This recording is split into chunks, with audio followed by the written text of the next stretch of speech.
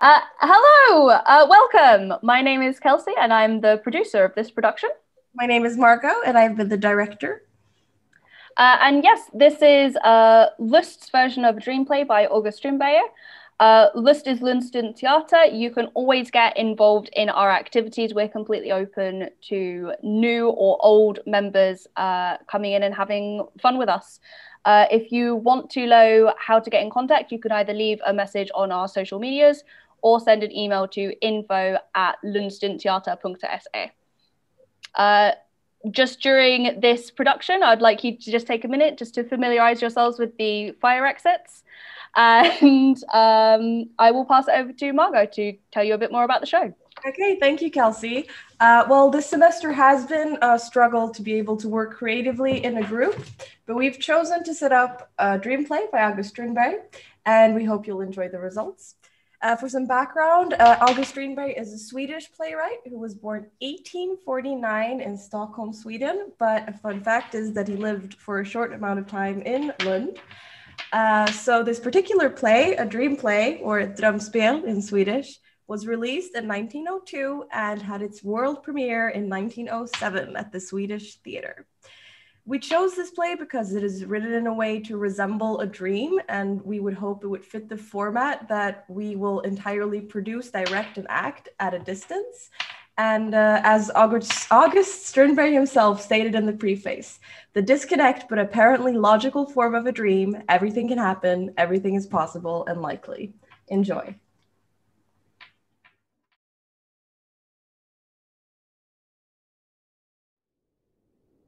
Where are you, daughter? Where? Here, father, here. You've lost your way, my child. Beware. You sink. How did you get there? What do you see, my child? I see... Oh, how beautiful! With green forest, white peaks and yellow fields. But what sort of race is dwelling there? See for yourself. What you hear is the speech of humanity. But it sounds as if it has no happy ring.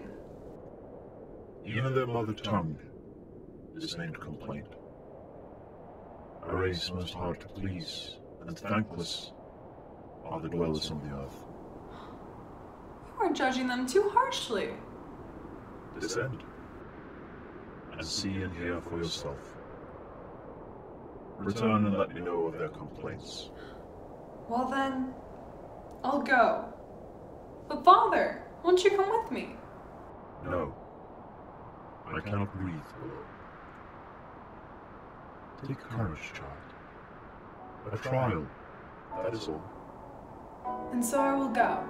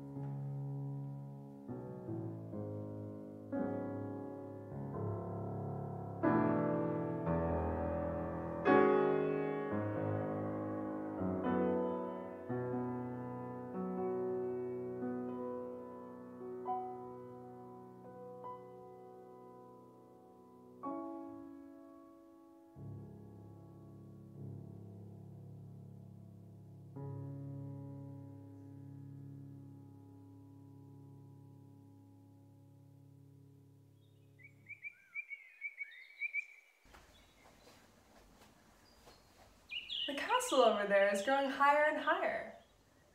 Do you see how much it's grown since last year? I have never seen this castle before, and never heard of a castle that grew. Do you know who's in there? I've known it, but cannot remember. I believe there is a prisoner being kept in there, and he must be waiting for me to set him free. And what is it to pay for it? One does not bargain about one's duty. Let us go in. Yes, let us go in.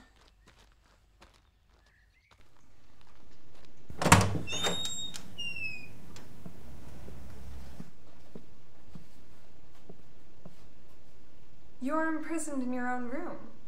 I've come to set you free. You are a child of heaven. So are you. Why must I then keep horses, tend stable, and cart straw? So that you may long to get away from here. I have been waiting for you, but I was not sure that you were willing to do it. The castle is strong, but it can be done. Do you want it or not? Frankly speaking, I cannot tell. For in either case I shall suffer pain.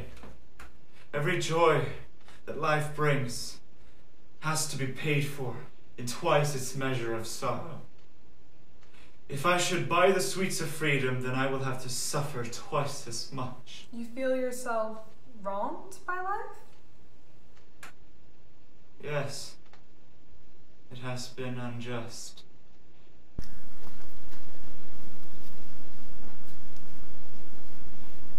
Who is that girl?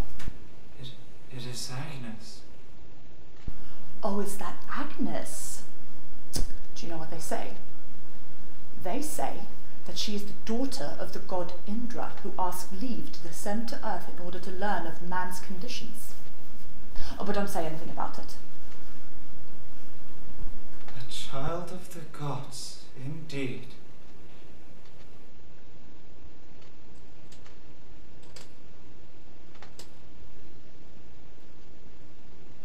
Is it true, what they say?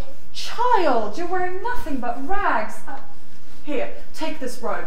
I hardly get the chance to use it anymore, and you're in far more need of it than I am. Are you going to lend my presents to the servant girl? Don't talk that way.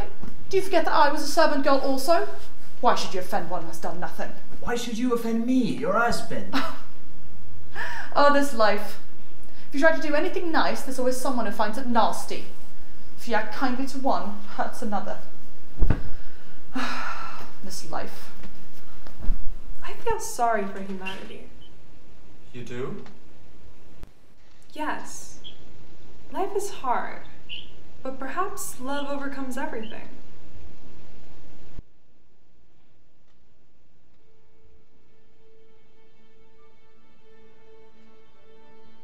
You see the guard at the door? She belonged to the ballet. She was number one, but then he went. It's like her dancing went with him, and so she didn't get any more parts. Everyone here complains. With their eyes at least, but with their words also. I don't complain very much. Not now, since I have a fishing net and a green crab cage. And that makes you happy. Oh, I'm so happy. So, it was a dream of my youth, and now it's come true. Of course, I've grown to be 50 years. 50 years? For a fishing net and a crab cage? A green crab cage, mind you. Green. I shall sit here and watch the human children in her place. This is the last day, and the house will be closed up for the season. This is the day when they learn whether their contracts are to be renewed. And those who don't get their contracts to renew? Oh, Lord have mercy. Poor human creatures. Look, here comes one. She's not one of the chosen. See how she cries. I feel sorry for humanity. But look at this one. That's the way a happy person looks. Victoria! He's going to marry Miss Victoria. The carriage is waiting, dinner is set, and the wine is on ice. Permit me to embrace you, ladies. Victoria! I'm here! Who are you calling? My Victoria. 7 years I have been coming here. Look at the asphalt below, and you will see the path worn by a faithful lover. Ah, hooray, she is mine. Victoria! Well, she's getting dressed, I suppose. There's the fishing net, I see. Everybody at the opera is crazy about fishing nets. Or rather, about fishes. Because fishes are dumb and can't sing. Victoria! Now she's fixing her hair. Listen here, madam. Could I not go up and get my bride? Nobody's allowed inside. 7 years I have been coming here. 7 times 365 makes 2,555. And I have been looking at this door 2,555 times without ever discovering what's inside. Is there anybody within? Does anybody live here? I don't know. I've never seen it opened. It looks like a pantry door, which I saw once when 4 years old, when visiting with the maid on a Sunday afternoon. We called at several houses on other maids, but I could never get beyond the kitchen, anywhere. And I had to sit between a water barrel and a salt box. Victoria! Tell me, madam, could she have gone out any other way? No, there's no other way. Well, then I shall see her here. Who is Miss Victoria? His sweetheart. I see. What she is to us and others matters nothing to him. And what she is to him, well, that alone is her true self. Has she not come out yet? Nope. But she will come.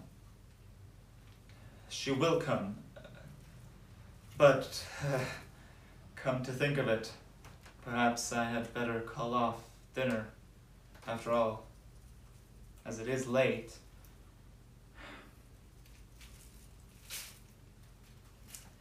Yes, I will do that. I shall attend to your duties, for I want to study men in life and see if things really are as bad as they say. Oh, but it won't do to fall asleep here. I never sleep, night or day. No sleep at night? Yes, if you're able to get it, but only with the bell string tied around your waist, for there are night watchmen and they need to be relieved every 3rd hour. But that's torture. So you think. But people like us are glad to get such a job, and if you only knew how envied I am. Envy? Envy for the tortured? Yes. But I can tell you what is harder than all the drudging and keeping awake at nights. Harder than the damp and the drought and the cold. It is to receive the confidences of all those unhappy people up there. They all come to me. Why? Maybe they can read in the wrinkles of my face some runes carved from suffering and that invite confessions. Anyway, when the job grows too burdensome, call me and I shall relieve you. Goodbye. What can be done by you ought not to surpass my strength. We shall see. But be kind to my poor friends and don't grow too tired with their complaints.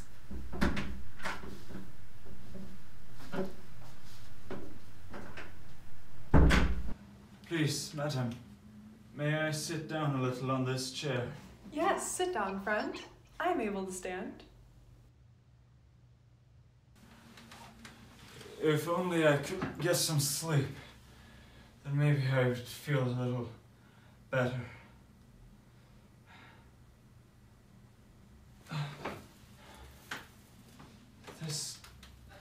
This door has caused me so much pain. I wonder what is behind it. There must be something. Oh, now the rehearsals have begun. What is that? Light and dark? Light and dark? Night and day. Night and day. A merciful providence has come to shorten your wait. Therefore, the days are flying in hot pursuit of the nights. There's the bill poster. Was the fishing any good? I should say so. The summer was hot and a little long. The net turned out pretty good, but not as I had expected. Not as I had expected. That is well said. Nothing was ever as I expected it to be. Because the thought is more than the deed. More than the thing. What is the matter with the fishing net? Matter?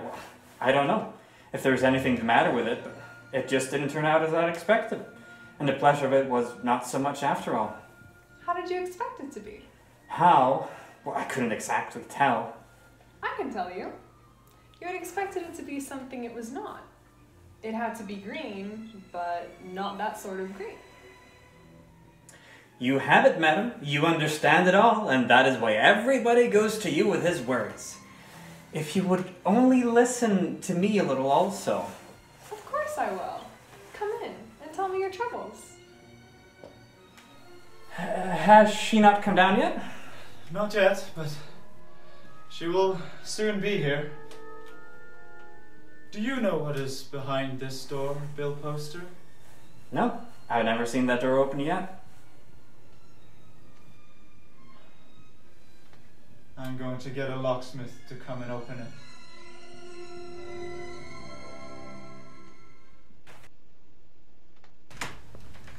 Is Miss Victoria gone? Oh, no, she has not gone yet. Then I shall wait. She will be coming soon, don't you think? Oh, yes, I'm sure. Don't go away now, for I have sent word to the locksmith, and you will soon see what is behind that door. How awfully interesting would it be to see that door opened? That door there and the growing castle. Have you heard of the growing castle? I have been a prisoner in it. Oh. Was it you? But why do they keep such a lot of horses in there? Because it's a stable castle, don't you know? How stupid of me not to guess that. Has Miss Victoria gone yet? No, she has not. She never goes away. That is because she loves me. See here, don't you go yet before the locksmith comes to open this door here. No. Is the door going to be opened? Well, that will be fun. I just wanted to ask the portress something. Is Miss Victoria gone yet? Not that I know of. Now, didn't I tell you that she was waiting for me? Now, don't go away, for soon this door is going to be opened. Which door? Are you the locksmith? No, the locksmith had visitors. I'm the glazier. That should do just as well. Yes, of course. Locksmith, glazier, do your duty. A moment like this does not come twice in a man's lifetime. For this, my friends, I ask that you please consider the past. In the name of the law, I forbid the opening of that door. Oh, Lord. What a fuss there is anytime anybody wants to do something new or great. But fear not, we will take this matter to court. Let us go to the lawyer. Then we shall see whether laws still hold right or not. Come on, let us go to the lawyer.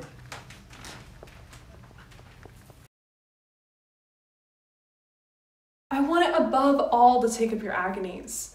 All the confidences you have heard about vice, slander, crime, abuse. Look at these walls. Does it not look as if the wallpaper itself has been soiled by every conceivable sin? Look at these documents into which I pour tales of wrong. Look at myself. No smiling man ever comes here. Nothing is to be seen here but angry glances, snarling lips, clenched fists. And everybody pours his anger, his envy, his suspicions upon me. Look, my hands are black, and no washing will clean them. See how they are chapped and bleeding. I can never wear my clothes more than a few days because they smell of other people's crimes. At times I have the place fumigated with sulfur, but it does not help. I dream of nothing but crimes. Just now I have a murder case in court. Oh, I can stand that. But do you know what's worse than anything else? That is to separate married people. Then it is as if something cried way down in the earth and up there in the sky, as if it cried treason against the primal force, against the source of all good, against love. And do you know, when reams of paper have been filled with mutual accusations, and at last a sympathetic person comes, takes one of the two apart, and asks, with a pinch of the ear or smile, the simple question, what have you really got against your husband? Or your wife? And he or she stands perplexed, they cannot give the cause. Once, I think a lettuce salad was the principal issue. Another time, it was just a word. Mostly, it is nothing at all. Men are to be pitied. They are. And what people are living on puzzles me. They marry on an income of 2,000 when they need 4,000. They borrow, of course. Everybody borrows. In some sort of happy-go-lucky fashion, by the skin of their teeth, they manage to pull through, and thus it continues to the end. When the estate is found to be bankrupt. Who pays for it at last? No one can tell. Men are to be pitied. Yes, that is the truth. What do you want? I just wanted to ask if Miss Victoria has gone yet. No, she is not. You can be certain of that. Is there going to be a funeral? No, it is graduation day. A number of degrees will be conferred, and I am going to be made a Doctor of Laws. Perhaps you would also like to be graduated and receive diploma. Yes, why not? That would be a diversion at least. Perhaps then we may begin upon this solemn function at once. But you had better go home and change your clothes.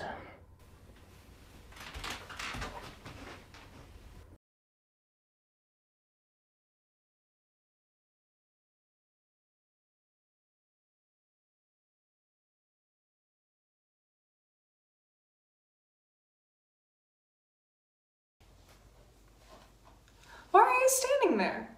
Have you received your diploma? No, I was not held worthy. Why? Because you have defended the poor? Obtained a respite for the condemned? Relieved the burden of the guilty? Woe upon men. They're not angels, but I do feel sorry for them. Say nothing evil of men, for after all, it is my task to voice their side. Why do they strike their friends in the face? They know no better. Well, let us enlighten them then. Will you try, together with me? They do not accept enlightenment. This is certainly a crazy world. Just look at the 4 faculties here. The government, to which has fallen the task of preserving society, supports all 4 of them. Theology, the science of God, is constantly ridiculed by philosophy, which declares itself to be the sum of all wisdom. And medicine is always challenging philosophy, or refusing to even count theology as a science, reducing it to nothing more than mere superstition. Yet these are all ruled by a common academic council, whose sole reason of existence is to teach students respect for the university of all things. It is a bedlam, and woe unto he who first discovers his reason. Those who find out first are the theologians. As preparatory study, they take philosophy, which teaches them that theology is nonsense. Later, from theology, they learn that philosophy is nonsense. Madmen, I should say. And then there is jurisprudence, which serves all but the servants. Justice, which, when it wants to do right, so often becomes the undoing of men. Equity, which so often turns into iniquity. What a mess you have made of it, you man-children. Children indeed. And now, I will play for you.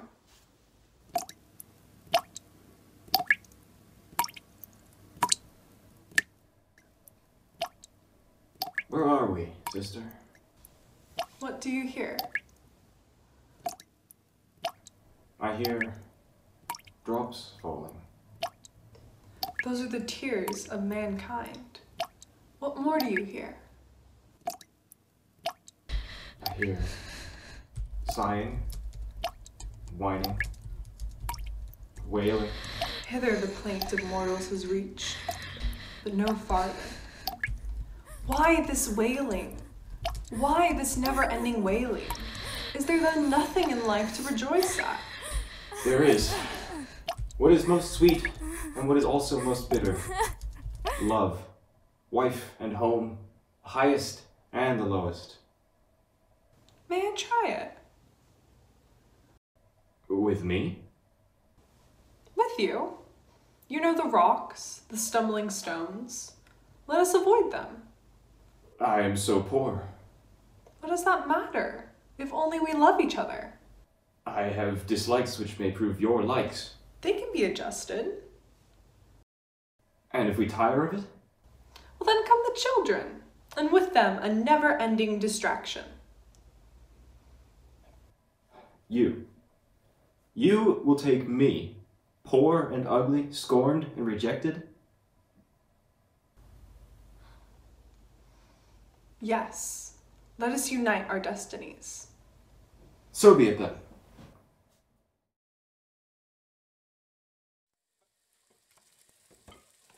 I paste. You shut out all the air. You can't breathe. There's nothing left but this little crack. Air. Air. I need air. I paste.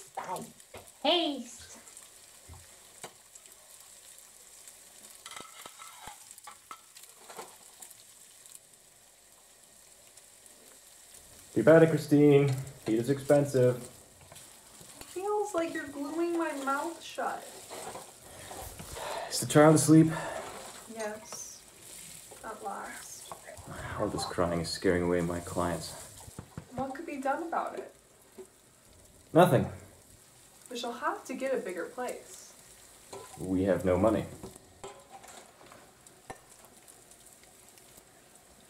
Could I at least open the window in here? The air is suffocating. And all the warmth would escape, and we would be cold. It's terrible. Do I have to do the dishes outside? You have not the strength to do any chores, nor have I. And Christine shall paste. She must fill in every crack, in the ceiling, in the floor, in the walls. I was prepared for poverty, not for filth. Poverty is always relatively filthy. But this is worse than I could have imagined. We are not the worst off by far. Still have food. Cabbage is cheap, nourishing, good to eat. If you like cabbage, I find it repulsive. Why didn't you say? Well, because I care for you. I thought I'd sacrifice my tastes for yours. Then I should sacrifice cabbage for you, for sacrifices must be mutual. What are we to eat then? Fish? But you hate fish. And it's expensive. This is harder than I thought. Yes, you see how hard it is. And our child, that was to become a link and a blessing, becomes our ruin. Dearest, I'm dying in this room. With its backyard view, with its baby cries and endless hours of sleeplessness. With those people outside, and their bickering and incriminations and accusations. I must die here. My poor little flower. without light or air. And you say there are those who are worse off? I belong with the envied ones in this town. You know, everything else might be born. If only I could have a little beauty in my home.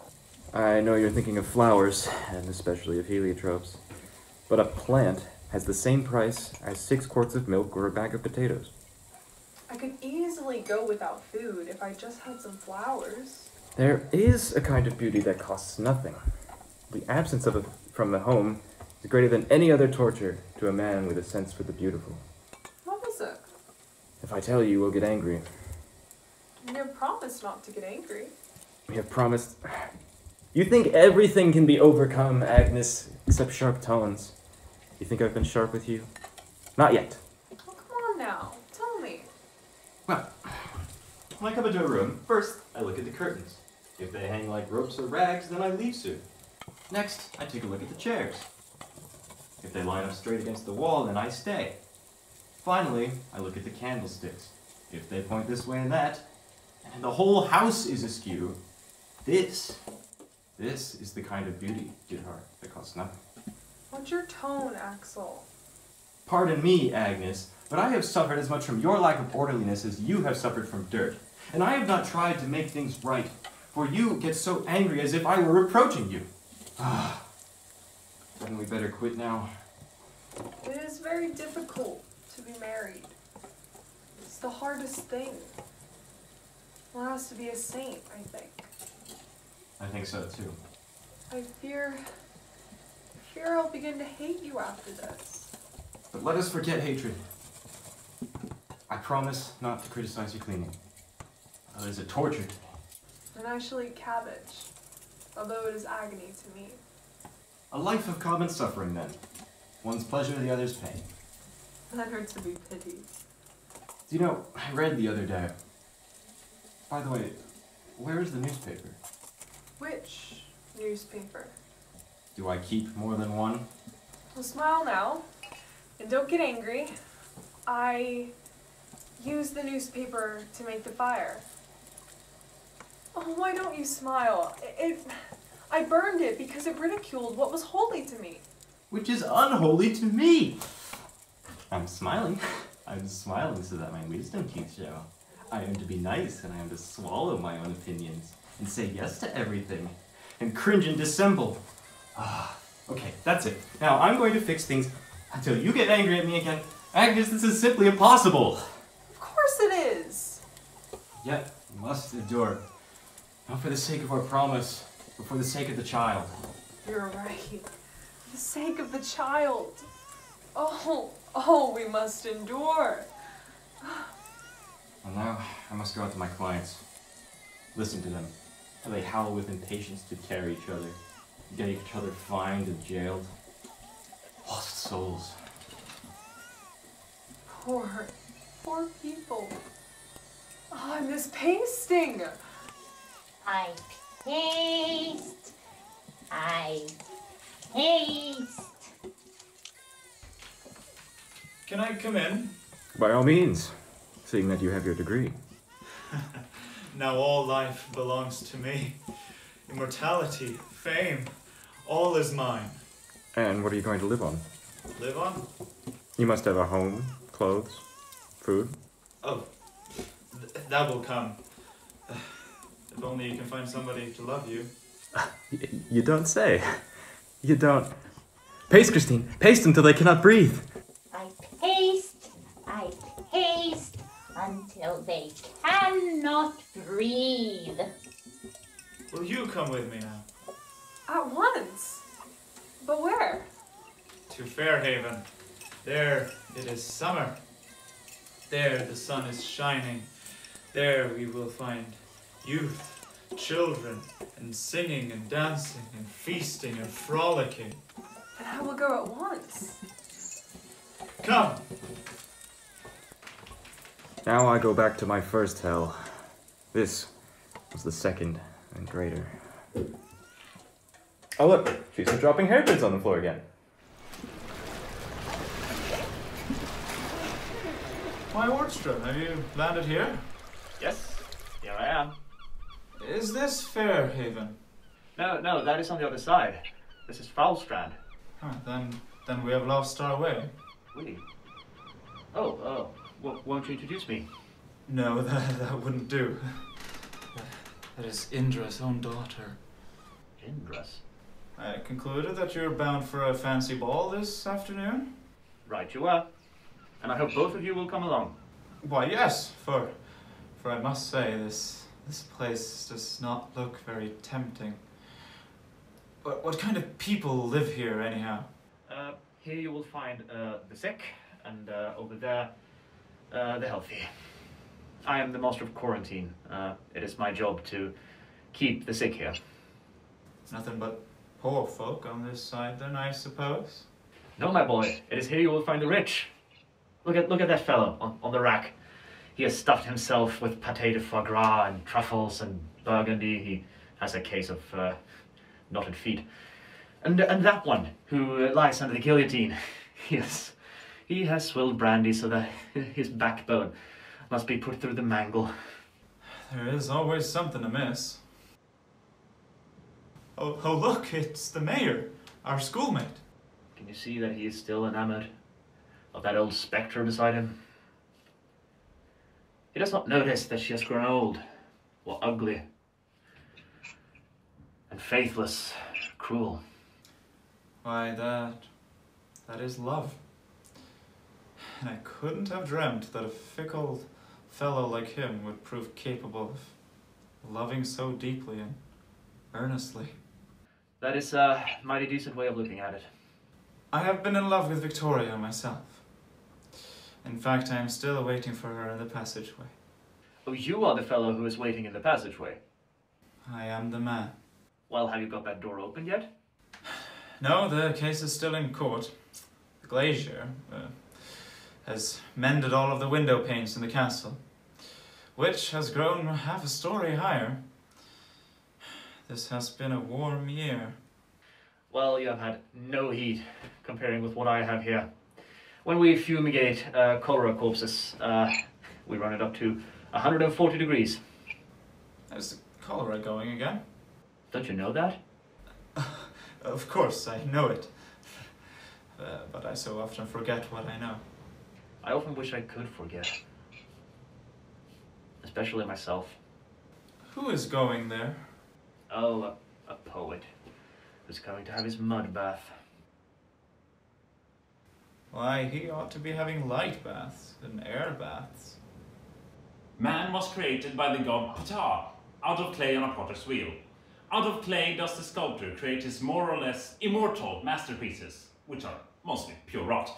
Out of clay, they make those utensils which are so indispensable. Such is the clay. When clay becomes fluid, it is called mud. That's my business. Lena, show yourself to Miss Agnes. She knew you 10 years ago when you were a young, happy, and, let us say, pretty girl. Behold how she looks now. 5 children, drudgery, baby cries, hunger, ill treatment. See how beauty has perished and joy vanished in the fulfillment of duties which should have brought the inner satisfaction, which makes each line in the face harmonious and fills the eye with a quiet glow. Stop that. Tell me your troubles. No, I dare not. For then they will be made worse. Who could be so cruel? I dare not tell. For if I do, I shall be beaten. That is just what will happen. But I will speak. I will tell that justice is not always done. Agnes, daughter of the gods, do you hear the music and dancing on the hill over there? Well, it is Lena's sister who has come home from the city where she went astray. You understand? But Lena, who stayed at home, has to carry slop pails and feed the pigs. There is rejoicing at home because Astray has returned back from the paths of evil. Not merely because she has come back. Bear that in mind. But then they should give a ball and banquet every night for the spotless virgin that has never strayed into paths of error. Yet they do nothing of the kind. When Lena has a free moment, she is sent to prayer meetings where she has to hear reproaches for not being perfect. Is this justice? Your question is so difficult because there are many unforeseen cases and... It's like the stories of the old kings sitting on their thrones, and from its height they could never make out what happened below. And then, one fine day, they disguised themselves and descended unobserved among the crowds to find out what kind of justice they were getting. I hope you don't mistake me for one of those old kings. Let us talk of something else. Here come visitors. Behold, perfect happiness, bliss without limits, young love rejoicing. My love, my bride, my light and my life. See the light that surrounds them. Hear how the air is ringing with music. It is Victoria. Or rather, his Victoria.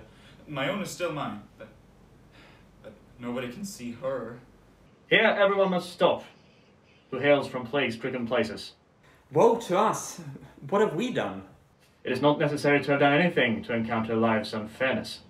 So short-lived are joy and happiness. How long do we have to stay here? 40 days and nights. Then I'd rather go back in the water. I would not live here among the poor and dirty. Now I set the sulphur going. Will you please step in? No, my blue dress will fade. And become white. That will please you. No, it will not. Of course, your happiness was the cause of my suffering. But it doesn't matter, for I am graduated and have obtained a position over there. And in the fall, I will be teaching school. Teaching boys the same lessons that I was myself learned during my childhood and youth. The same lessons throughout my manhood and finally into my old age.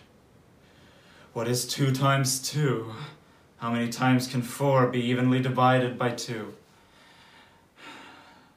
Until I get a pension and can do nothing at all. Just wait around for meals and the newspapers, until at last I am carted to the crematorium and burnt to ashes. Have you nobody here who is entitled to a pension? There is a pensioner now, waiting for himself to die. He's waiting for his breakfast now. No, I'm waiting for the newspaper. Morning paper.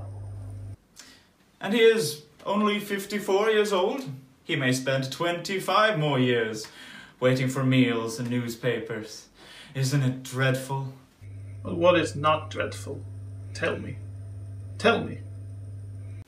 Nobody could answer that. How shall I have to teach boys that 2 times 2 is 4? And that 4, how many times 4 can be evenly divided by 2?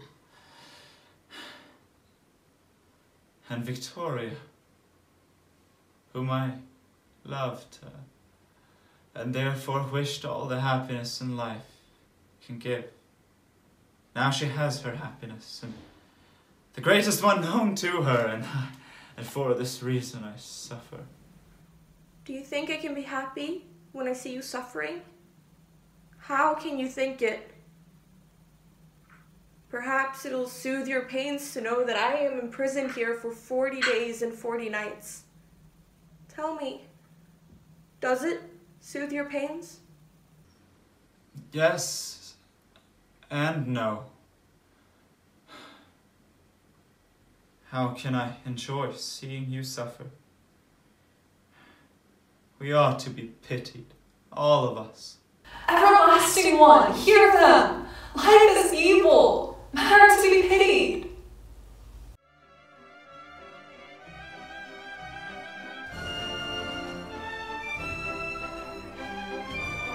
Here is happiness, peace, and leisure. No more toil, every day a holiday, everyone dressed up in their best, and music and dancing in the early morning. Why don't you go in and have a dance, girls? They are servants, don't you see? Oh, of course, of course. But why is Edith sitting there instead of dancing? Don't ask her. She has been sitting there for 3 hours without being asked for a dance. What a cruel form of amusement. Why don't you go in as I told you? Because I cannot throw myself at them. That I'm ugly, I know, and I know that nobody wants to dance with me. I might be spared being reminded of it.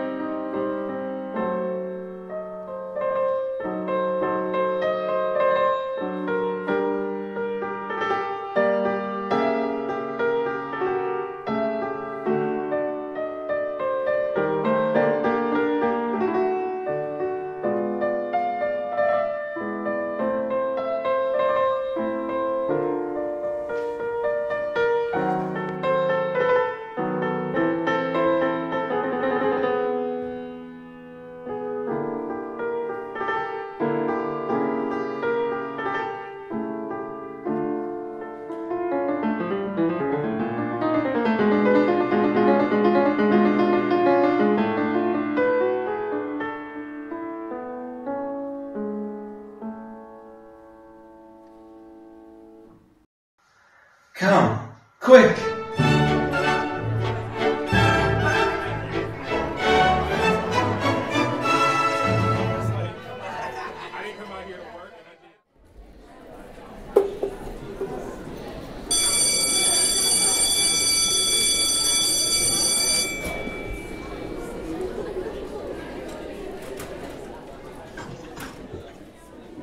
Well, my boy, can you tell me what is 2 times 2?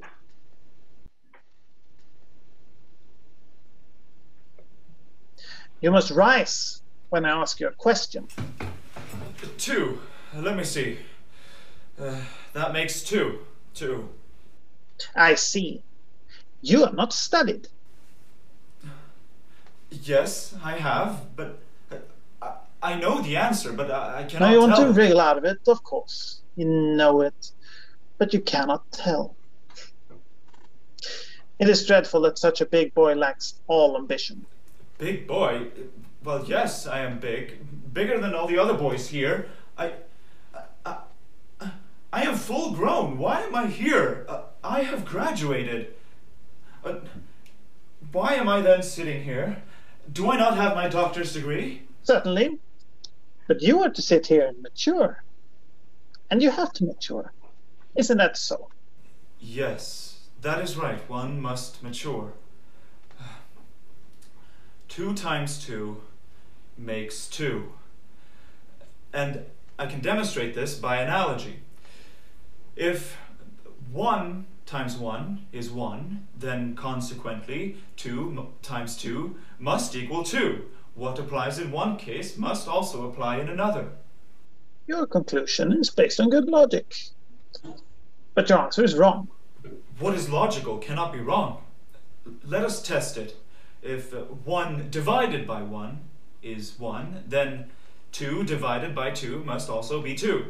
Correct, according to analogy. But what is 3 times 1? 3, of course. And consequently, 3 times 2 must also be 3.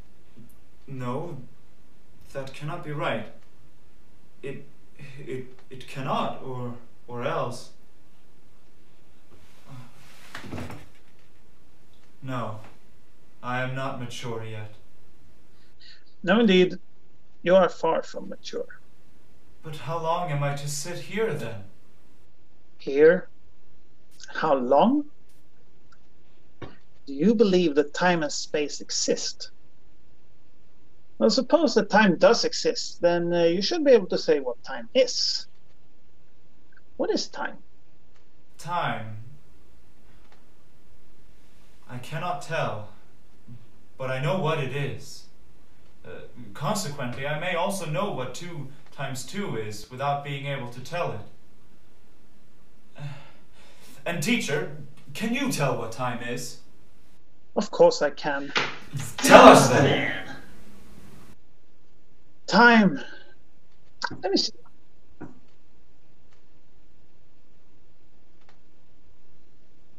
While we are talking, time flies. Consequently, time is something that runs away while we talk.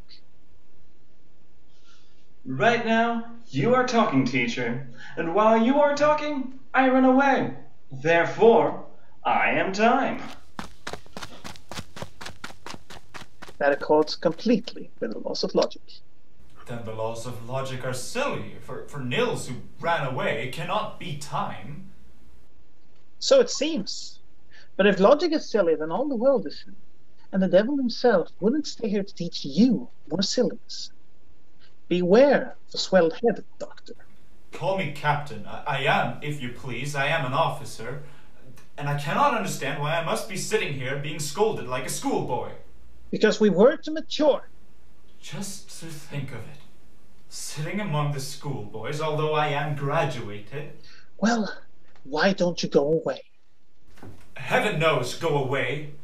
Why, that is no easy thing to do. I guess not. Just try.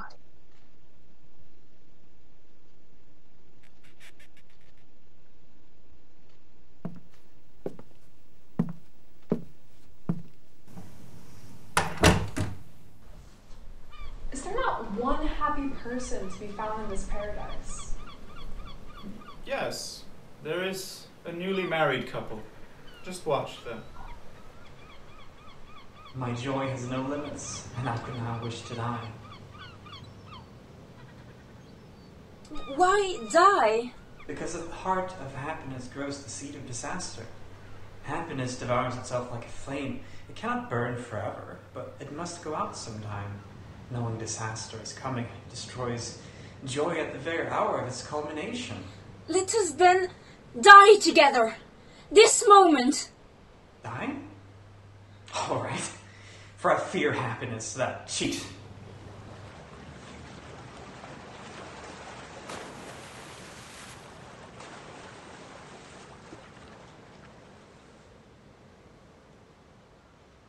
Life is evil. I feel sorry for humanity. Look at this fellow. He is the most envied mortal in this neighborhood.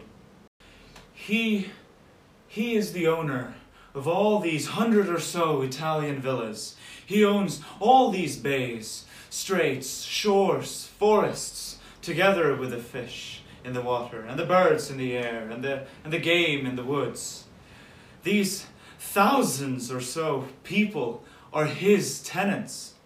The sun rises upon his sea and sets upon his land. Well, is he complaining also? Yes, and with right, for he cannot see. He is blind. The most envied of all. And now he has come to see this brig depart with his son on board. I cannot see, but I can hear. I hear the boats come ashore, the noises from the village. My son, my only child, is going to journey across the wide sea to foreign lands, and I can follow him only in my thought. Now I hear the clanking of the chain, and I hear the people weeping, deserted and disconsolate.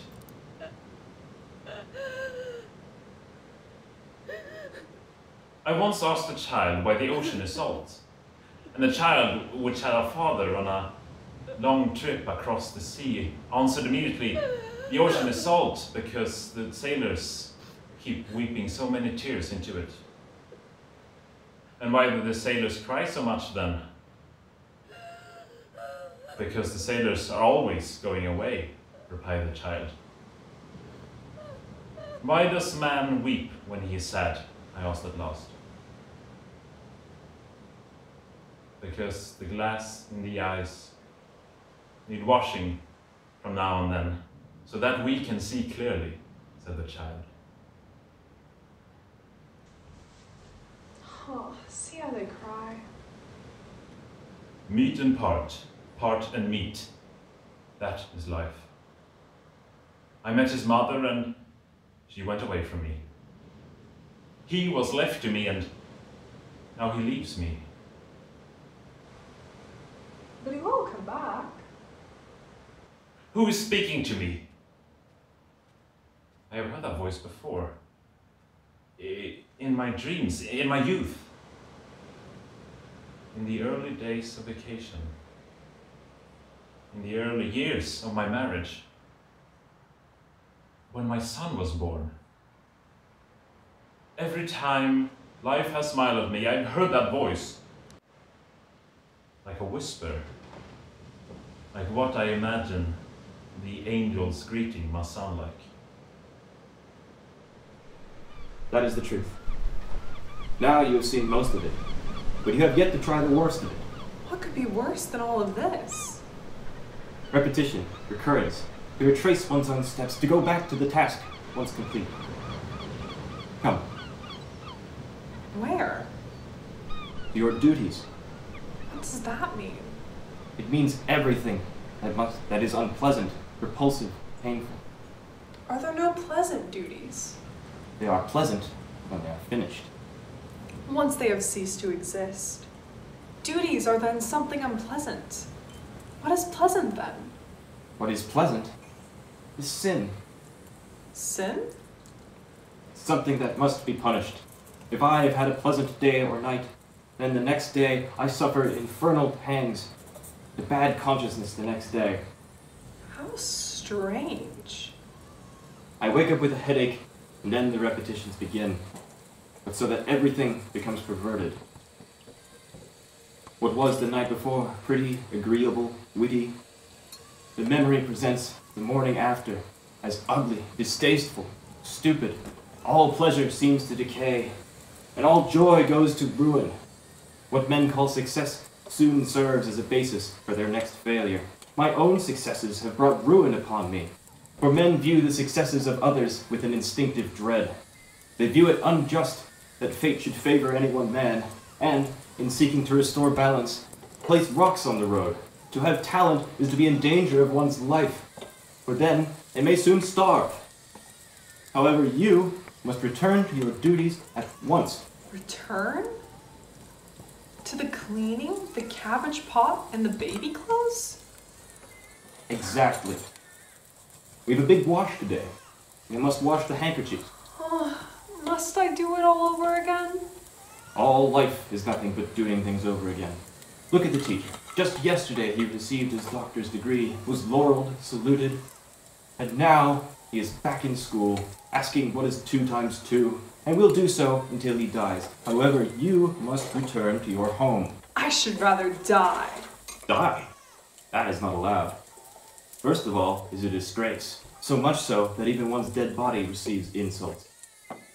Second of all, one goes to hell. It is a mortal sin. It's not easy to be human. I will not go back with you to humiliation and dirt. No. I am longing for the heights from whence I came. But I will not return until I have seen what lies beyond that door, the secrets of mankind. It is my will that the door be open. Then you must retrace your steps, cover the road you have already traveled, and suffer all repetitions, recopyings. May it come then. But first, I must go into the solitude and wilderness to recover my own soul. Follow me.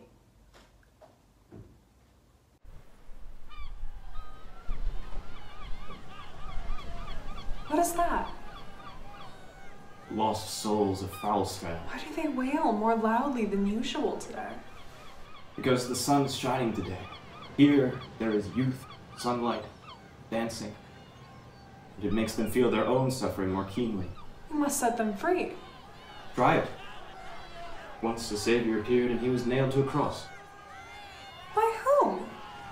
By all the right-minded. Who are all the right-minded? Do you not know the right-minded? Then you must become acquainted with them. Were they the ones that prevented your graduation? Yes. This looks like paradise. This is hell. It's 120 degrees in the shadow. Let's have a bath.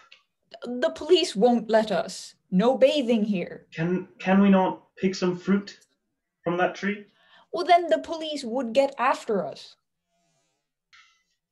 But there's not a thing I can do in this heat. I'll just chuck the job. Then the police will get you for sure. And you wouldn't have anything to eat, anyhow. At least nothing to eat. We, who work hardest, get the least food, and the rich, who do nothing, get most.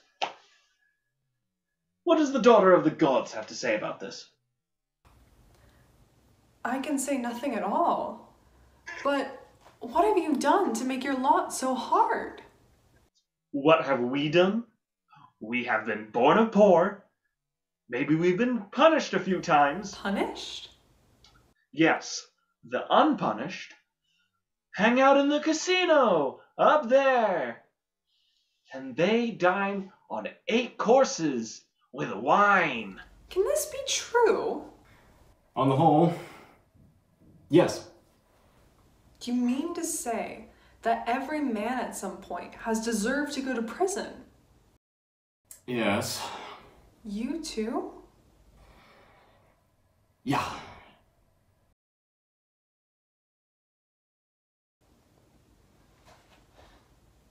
Is it true that the poor are not allowed to swim in the sea?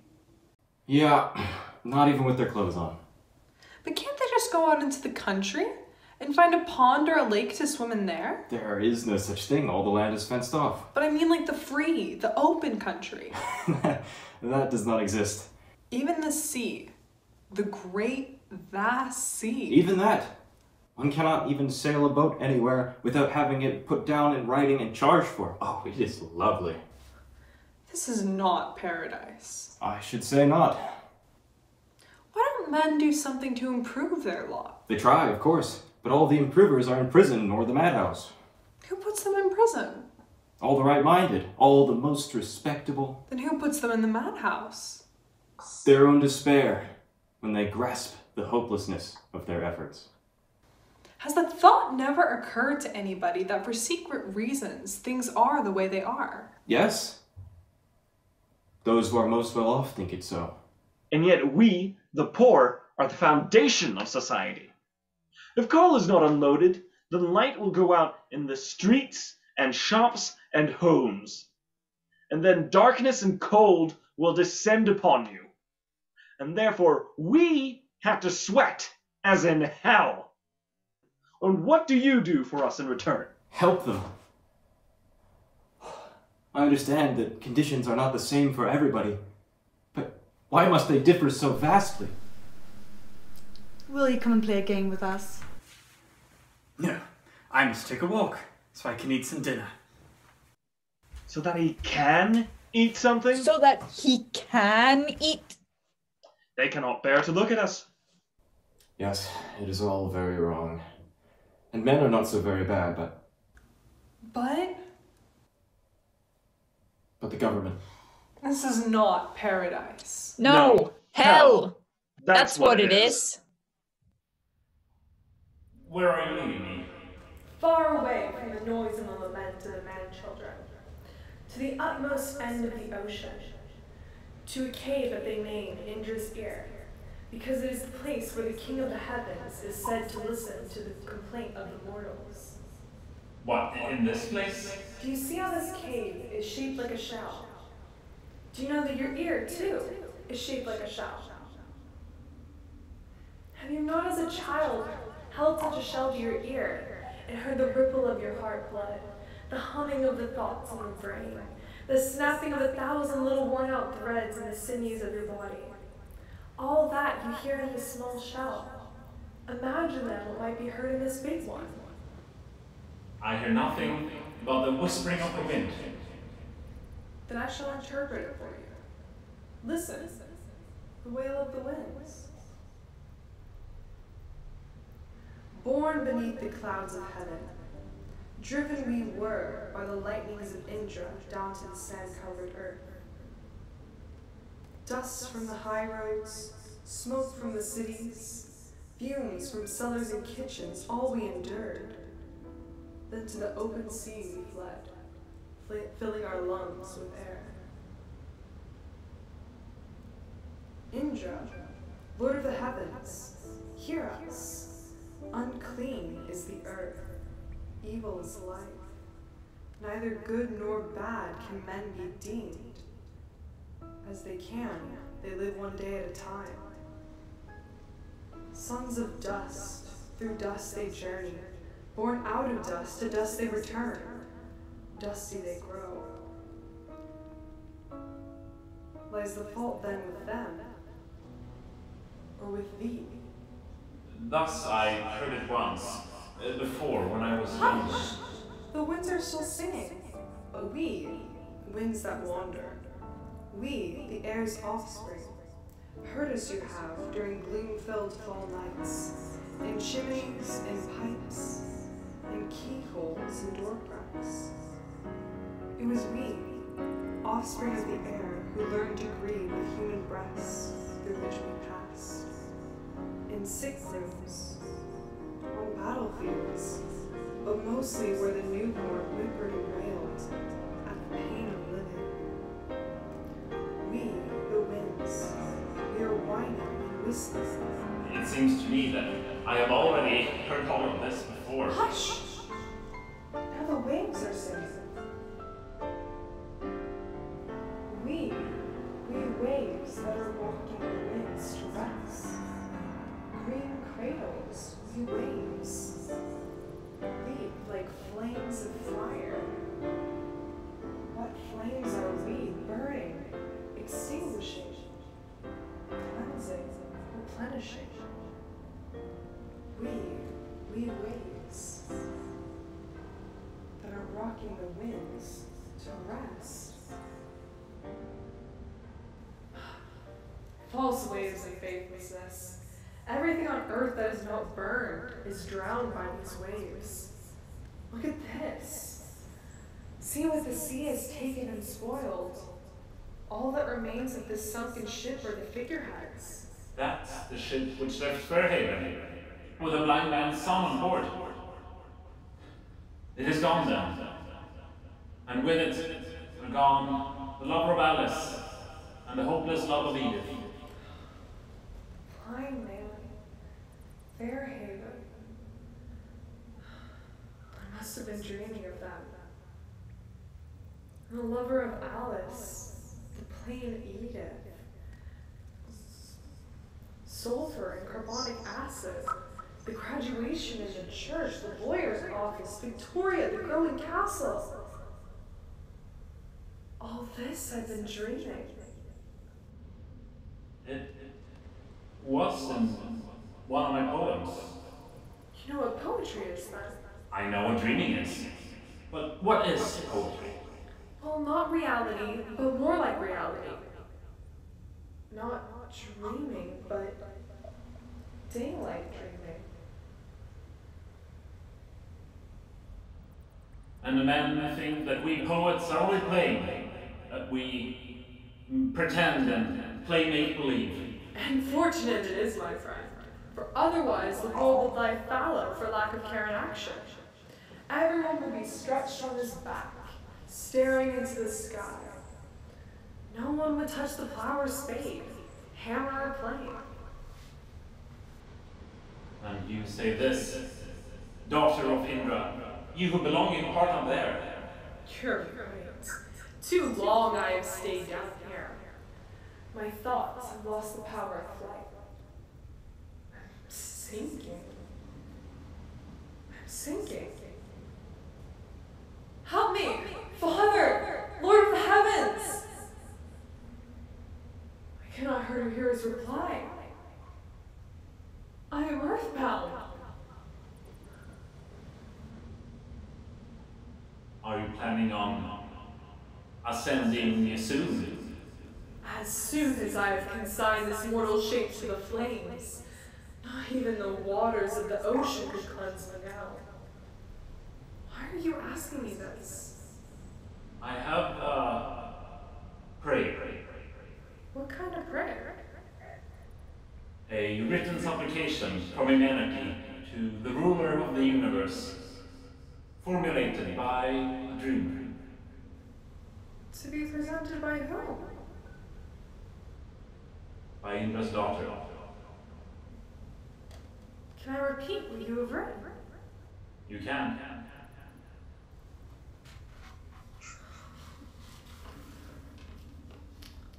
Well then, by me it shall be spoken.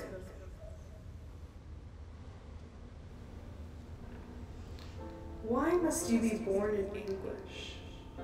Why, O child, must you always wring your mother's heart with torture when you bring her maternal joy? The highest happiness that is known.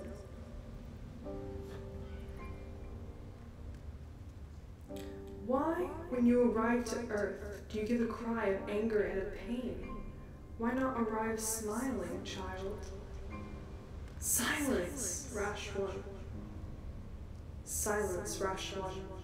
Why should the work blame its maker? No one has yet solved life's riddle.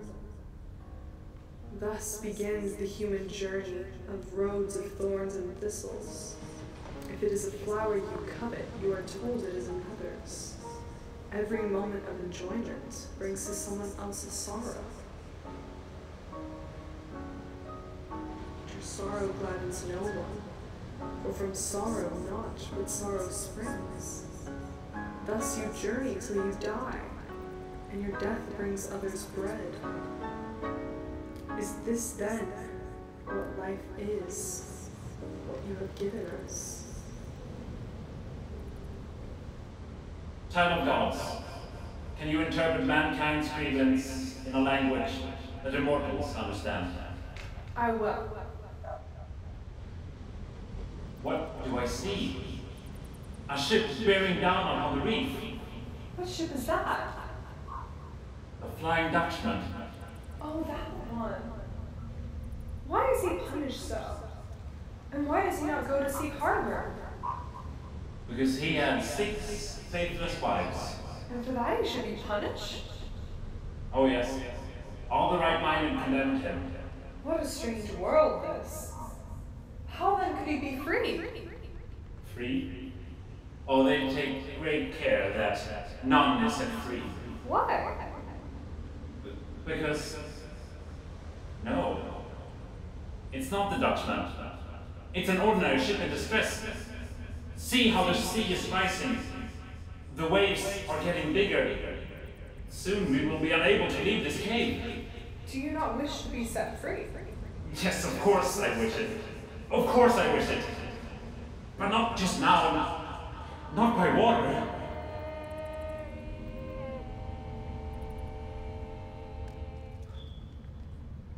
And now they are crying aloud. And so is the sea. But no one gives them ear. Who is coming there? Walking on waters. There's only one who does that, and it is not Peter the rock, for he sank like a stone. Can this be he? It is he, the crucified. Why? Tell me, why again was he crucified? Because he wanted to set free. Who was it? I've forgotten. Who was it that crucified him? All the right-minded. What a strange world. The sea is rising. Darkness is closing in upon us. The storm is growing. Has the Lord Chancellor arrived yet? Nope. And the deans of faculties? Nope. We'll call them at once then, for there is a door to be opened. Is it so very pressing? Yes, it is. For there is a suspicion that the solution to the world riddle is hidden behind that door. Call the Lord Chancellor and the deans of faculties. We must see this opened. And don't forget the glazier and his diamond. We'll need them too. Victoria! The young lady will be coming in a moment. Good. The carriage is waiting, dinner is set, and the wine is on ice. Permit me to embrace you, madam. Victoria! I'm here. Good. I am waiting. It seems to me that all of this has happened before. So it seems to me also. Perhaps I dreamt it. Or put it in a poem. Perhaps. Or put it in a poem. Then you know what poetry is. And I know what dreaming is. It seems as if we've said all this to each other before, in some other place. It is about the opening of that door, of course. What does the Dean of the Theological Faculty think of it? I do not think. I believe. I hold. I know. I doubt. Until I have evidence and witnesses. You think you can just judge you as the facts don't care about your feelings, theology.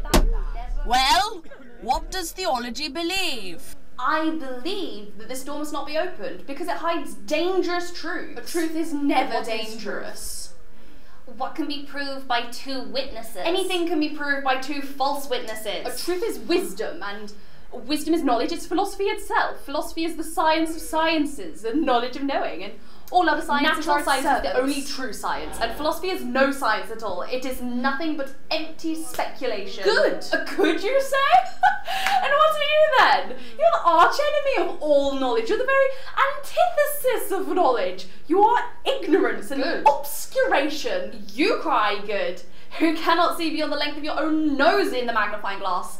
Who believes in nothing but your own unreliable senses. In your vision, for example, which could be far-sighted, nearsighted, blind, purblind, cross-blind, one-eyed, colourblind, red actually getting to the root of them. Here we go again. Arguing terminology, like we're not actually doing. Peace!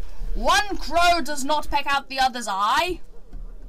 If I had to choose between those two, theology and medicine, I should choose neither.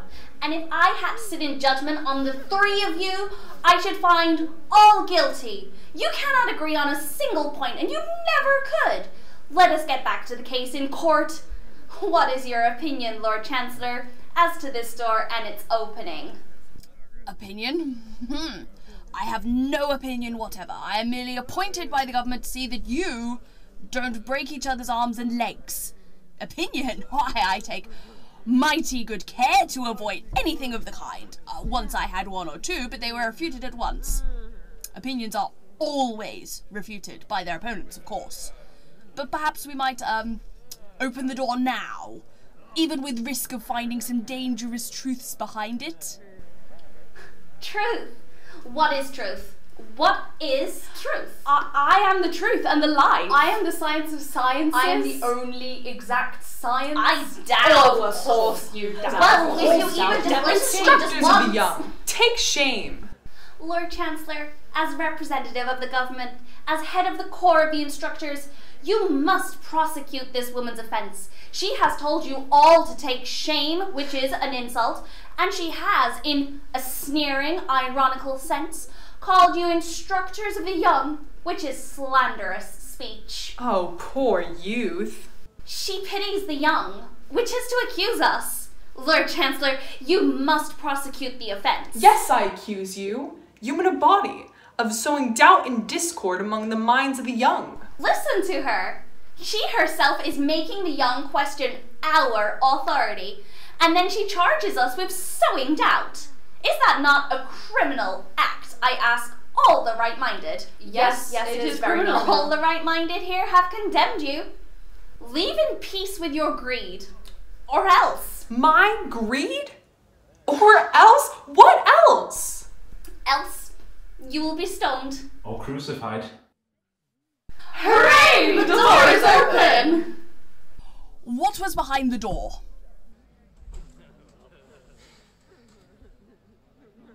I can see nothing.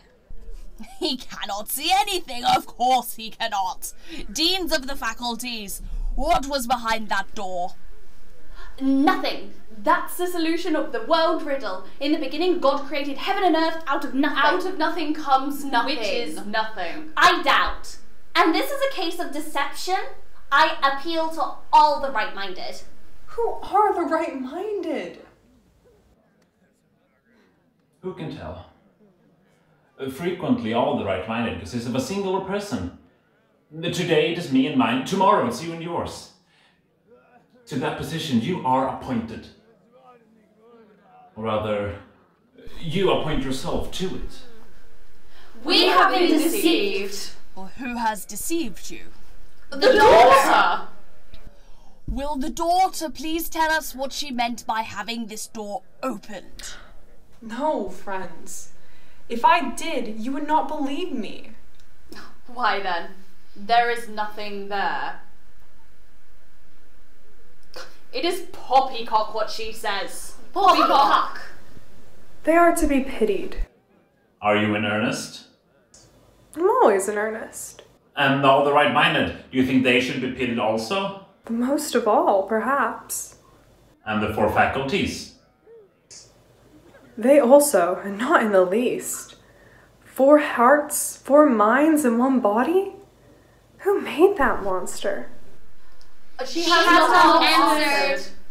Well, stone her then. I have answered. Oh, here she answers. Stone her, she answers.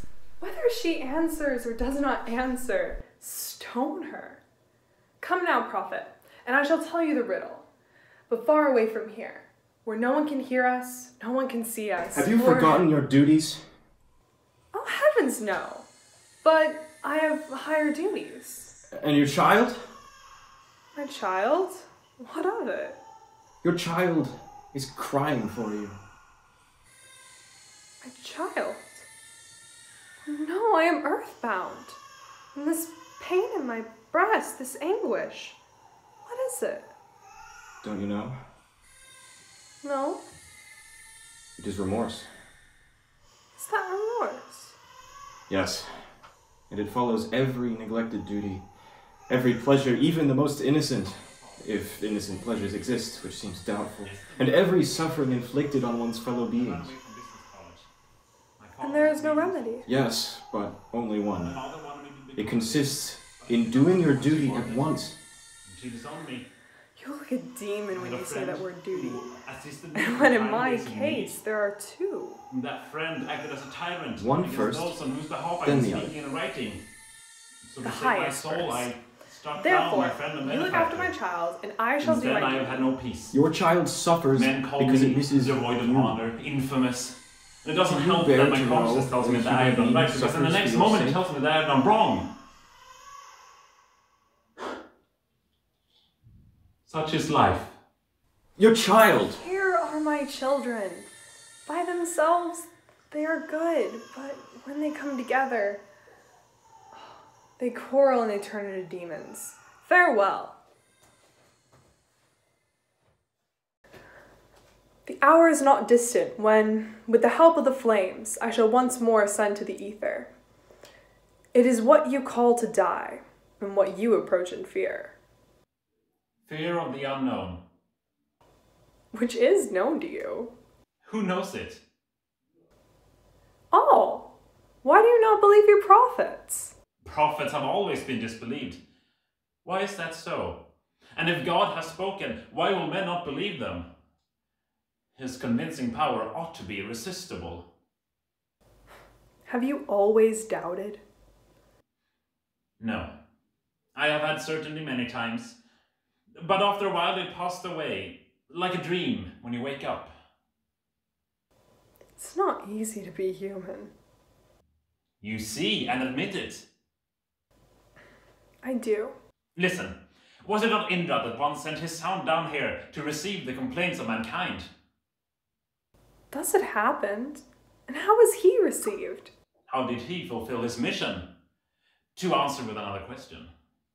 And if I may answer with another, was not man's position bettered by his visit to the earth? Answer truly. Bettered? Yes, a little. A very little. But instead of asking questions, will you not tell the riddle? Yes, but to what use? You will not believe me. I shall believe in you. I can no longer answer. The altar is already adorned for the sacrifice. The flowers are laid guard, the candles are lit, there are white sheets in the window, spruce boughs have been brought to the gateway. First of all, I now shake the dust from my feet, the dirt and the clay. Perhaps then I should burn my roses at the same time, of which only the thorns now remain.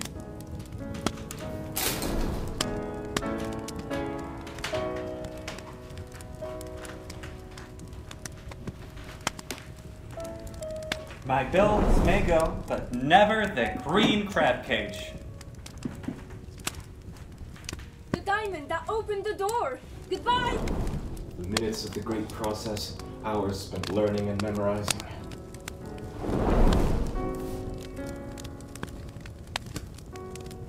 My beauty, my sorrow.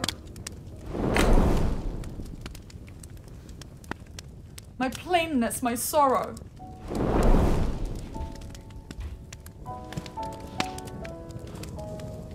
I give my hand for my eye. It is my end. Farewell.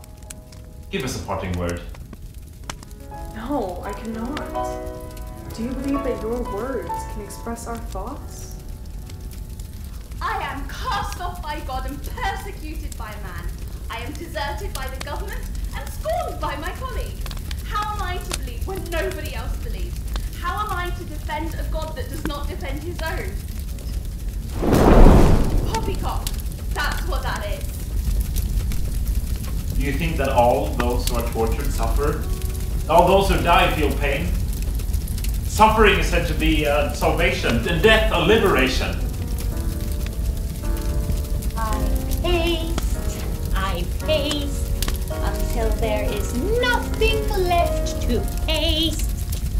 And if heaven should split in twain, you would paste it together. Away! Are there no double windows in this castle?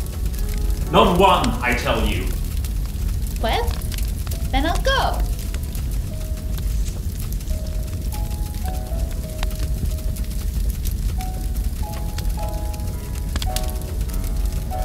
Parting hour has come. The end draws near. And now farewell, thou dreaming child of man. Farewell. And to thy fellow men make known that where I go I shall forget them not. And in thy name their grievance shall be placed before the throne. Farewell.